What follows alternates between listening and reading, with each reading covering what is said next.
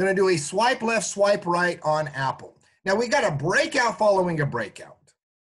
Breakouts following breakouts, always very powerful. Let's go look at Netflix.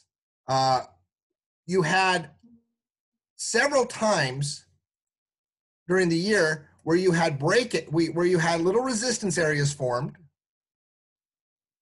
It broke out, have other resistance areas formed, then broke out, made for good couple weeks of directional trading. Breakouts following breakouts are a really strong signal. What they're telling us is that in the short term, not only did it have enough momentum to break out of the previous resistance level, but after a short, small delay, was just kept wanting to go. So there is a ton of momentum here. Swiping right on just about any type of bullish play you feel comfortable with. Bull put spreads, bear call spreads, directional call, buying the stock.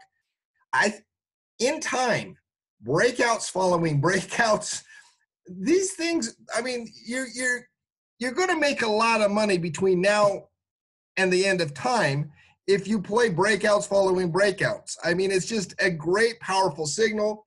It's a company where everybody sees this. This Apple, you might have heard of it before. So it's a chart pattern that everyone's going to see. Should have a lot of success in the coming weeks and months, as long as the market cooperates.